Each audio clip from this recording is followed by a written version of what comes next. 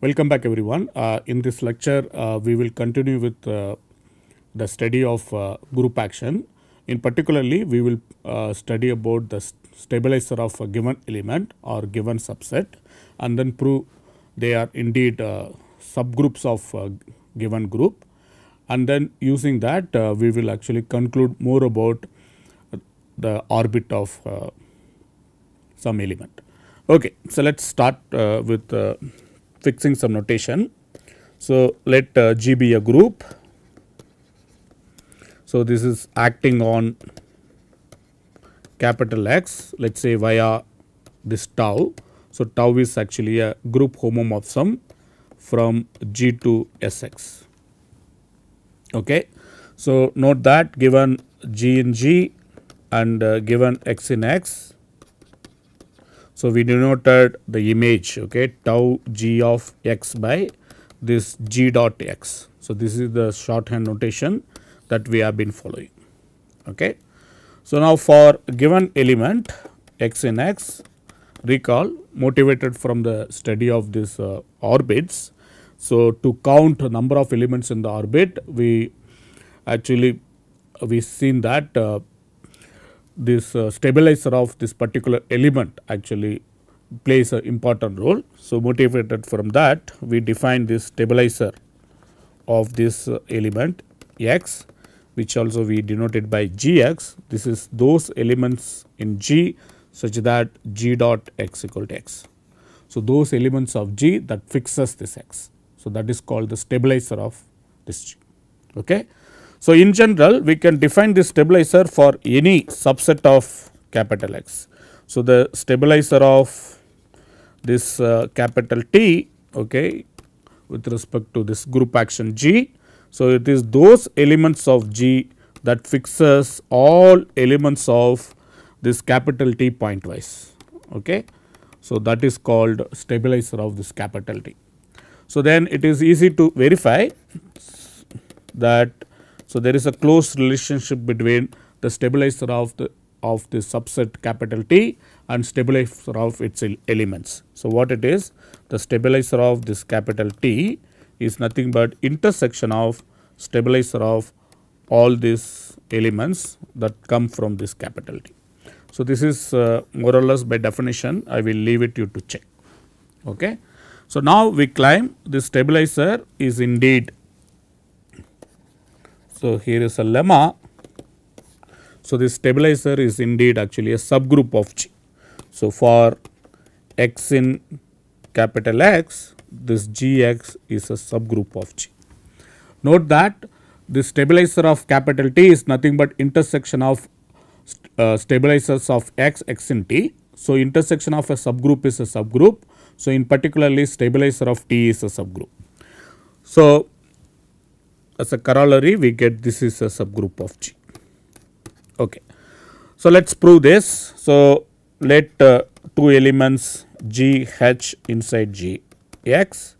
So then by definition, G dot X should be X and then H dot X should be X. Okay. So now look at this particular action of H inverse on H dot X. H inverse dot H dot X is going to be exactly equal to H inverse dot X.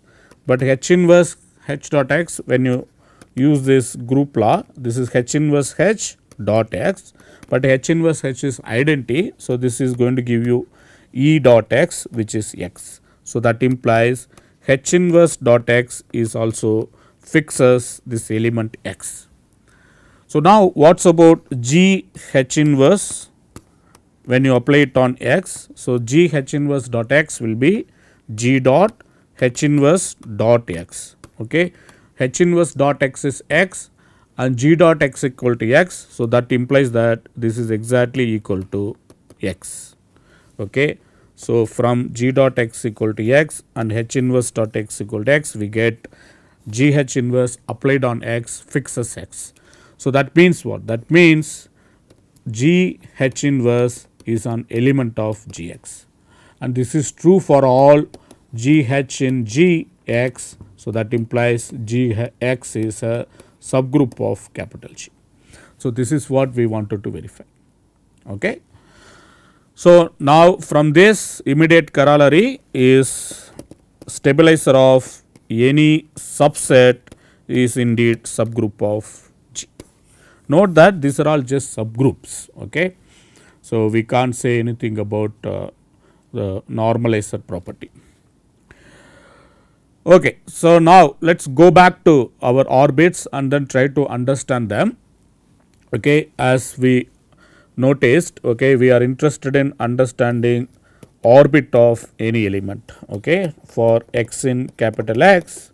So, we have this orbit which is all possible images of x under the action of capital G. Okay. You take G dot x for all G in G. So, this is the orbit. So, now what we want to do? We want to actually say that these elements of the orbit can be counted using G modulo Gx. Okay. So, let us define a map G to orbit of x. So, that is the map that sends G to G dot x. So, this is some map pi. So, now what we are going to say, this pi is actually quotients through this G modulo Gx. So, that means what? It induces another map pi tilde which is from G modulo Gx to Yx. Again the map is given by the left coset Gx sent to G dot x. So, we have to verify this is a well defined map. We indeed prove actually this is gives you bijection. Okay. Pi tilde is a bijective map.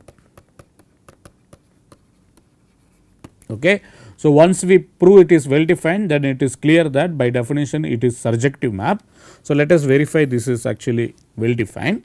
So, what we need to verify, if suppose if you take two cosets, so then we need to say that that's mapped to single element, okay, if they are equal. So, if you start with two cosets, let us say G Gx and then G dash Gx, then that should imply that G dot x is same as G dash dot x.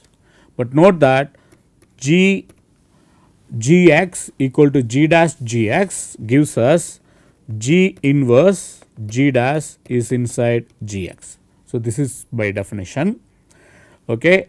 So, that means, so this implies G inverse G dash dot x is x, because Gx is the stabilizer of x. So, all elements of Gx fixes x. So, in particularly this element also fixes. In particularly we have G inverse dot G dot x equal to x. Now, by applying G on both sides, we get G dash dot x is equal to G dot x, which is what we wanted to prove. So, G dot x equal to G dash. This can be traced back. Okay. So, this is if and only if, so by multiplying by G inverse on both sides, okay, or applying the map tau G inverse on both sides, we get this. So, now this is if and only if we can see that G inverse G dash fixes this element x. So, that means if and only if G inverse G dash is an element of Gx. So, that is if and only if the left coset G associated with G and G dash they are equal. So, that proves this map is indeed injective map. Okay. So, this proofs tells you that pi tilde is not only well defined, it is well defined injective map. Okay. That is what we proved. So, now this is also surjective, because given any G dot x, you consider the respective coset G Gx that will be mapped to that. Okay. That means pi tilde is indeed a bijective map.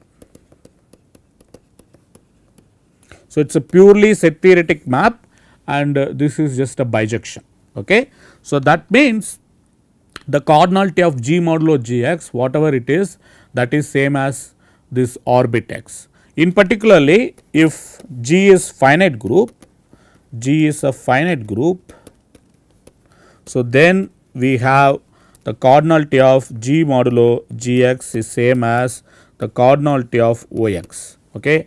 But since G is a finite group, using Lagrange's theorem, we can see that the cardinality of G modulo Gx is nothing but the index of Gx inside G, which is exactly the cardinality of G divided by cardinality of Gx.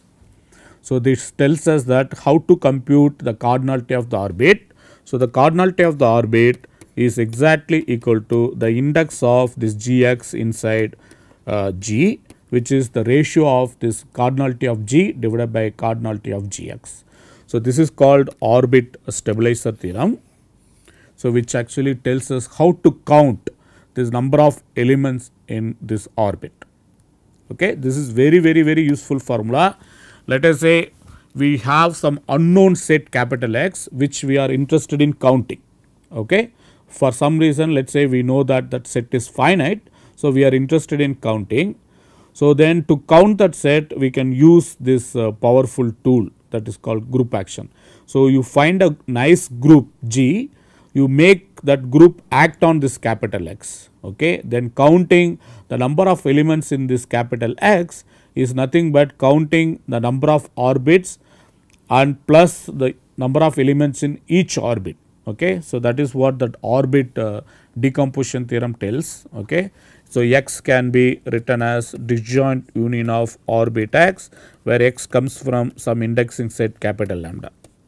Okay. So, in particularly if you are interested in counting the number of elements in capital X, so then this is exactly equal to the number of elements in OX, where X runs over this capital lambda. So, we need to know two information.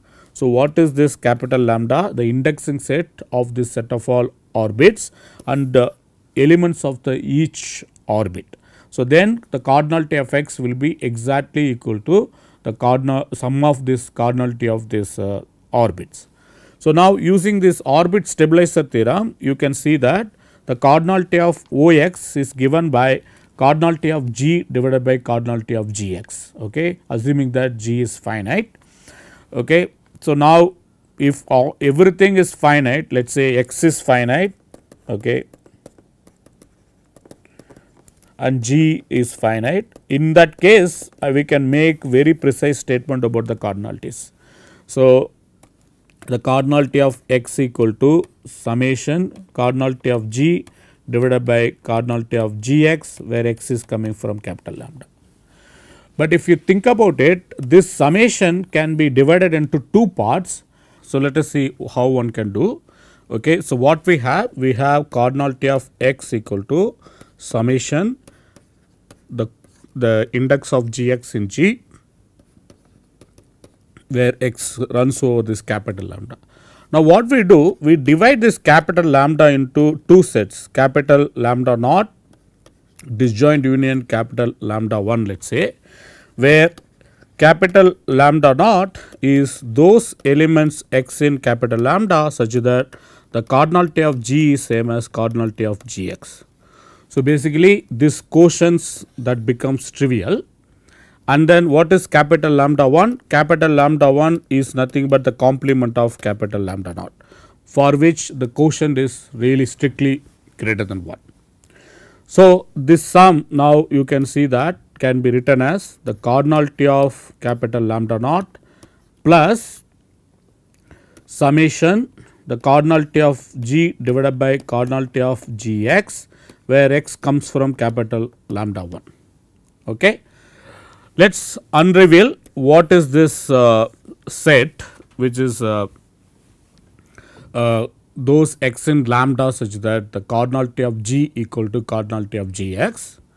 So, if you think about it, the number of elements in the orbit, it is exactly equal to the number of elements here in this coset, the cardinality of G modulo Gx, okay, which is same as the cardinality of G divided by cardinality of Gx. If the stabilizer is full, if and only if this orbit becomes cardinality 1. Okay. So, Gx equal to G if and only if the orbit has one single element, namely X, because X is always there. So, that means, so you are collecting this lambda naught, these are all just orbits having single elements. This lambda 1, those are all orbits having more than one element. Okay. So, if you think about it, what is the meaning of this orbit having one single element or stabilizer being equal to G? That means G dot x equal to x for all x in G, sorry, for all G in G. Okay. So, that means those elements of capital X, that those elements that are fixed by all elements of capital G. So, that is the meaning of these things. Okay. That has this special notation.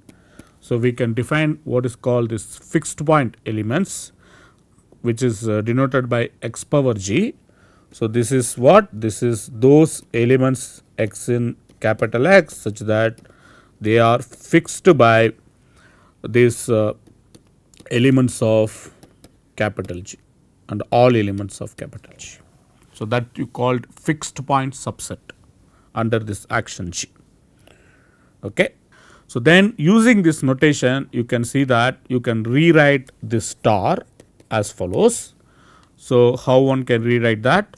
So, this star becomes cardinality of x equal to cardinality of x power G plus summation mod G divided by mod Gx, where x is coming from this lambda 1. Okay. So, this is the equation that we have. So, recall what are all the things that are involved in this equation. Okay. So, x power G is there, that is those elements of capital X that are fixed by all elements of capital G. So, that is the fixed point subset. And what is this lambda 1? Lambda 1, those elements of this orbits, okay, or the indexing set of the orbits such that the cardinality of the orbit is bigger than 1. So, the cardinality of orbit is bigger than 1, which is equivalent to the cardinality of G is strictly greater than cardinality of Gx. Okay. So, only such elements we are taking, and using this we are saying that the cardinality of x is exactly x power G, the cardinality plus summation cardinality of G divided by cardinality of Gx, where x comes from the special set lambda 1. So, in case if we know that, okay, how to find this x power G for given group action G, and then if we have information about all subgroups of this G, okay, or information about the group G, all information about the group, then using that we can actually compute the cardinality of capital X. So, that is what it says. Okay. So, this is very important equality or counting principle. So, we can have plenty of applications of this. Okay. So, we will actually give many applications of this result in next class. So, before that, so let us actually define some more terminologies that are associated with this group action. Okay. So, here there are more things. So, for example, when G acts on capital X, okay, so then this, that is via this tau. So, then tau is actually a group homomorphism from G to Sx. Okay. So, now once you have a group homomorphism, you can define what is called the kernel, okay, the kernel of tau. The kernel of tau is those G in G such that tau G is just being identity X. Okay. So, what is the meaning of that? This is those G in G such that G dot X equal to X for all X in capital X. So, you are looking at all possible elements of this capital G such that they act as identity element on this capital X. Okay, that is called the kernel. Note that kernel is a normal subgroup of G. Okay. Suppose if you are able to produce very nice group action on something and then whose kernel is actually non-trivial, then G must have normal subgroup of that particular action. Okay, this is something very useful. This also we will use it later. And we also defined these stabilizers. So, Gx for x in x. So, those are also very important. Again, we also defined what is called the stabilizer of T for any subset of x. So, these are all important things, subgroups that are related with group action. So, now on the other hand, so given any group action, what one can do, one can also make any subgroup to act on that. Suppose tau is a group action, that is a homomorphism from G to Sx. Sometimes for some subgroup of this G, call it H, we can restrict this map to H. Then that is going to give you again group homomorphism from H to Sx. Then this is with this restriction we call gives you restriction action on this capital X. So, basically G is acting on capital X, you are restricting that action to capital H. From this you can see that H also acts on capital X. So, this is also something very important, we will see later. And on the set side we have the orbits. So, on the group side what we had the kernel and then all these stabilizers. On the set side, so we have these orbits.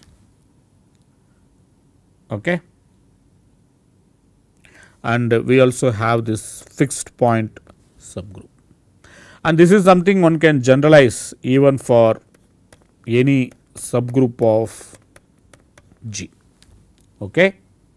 So, that means, so what I am trying to say, like you can define this x power small g for example. So, then that is nothing but those elements of capital X such that that is fixed by this G. So, this is fixed point subset of this G, and note that x G will be same as x subgroup generated by G. So, this is something I will leave it to you to verify. So, these are all some terminologies that will be used later in order to understand any group action. I will stop here and we will see some application of what we proved today. So, later in the next class. I will stop here. Thanks.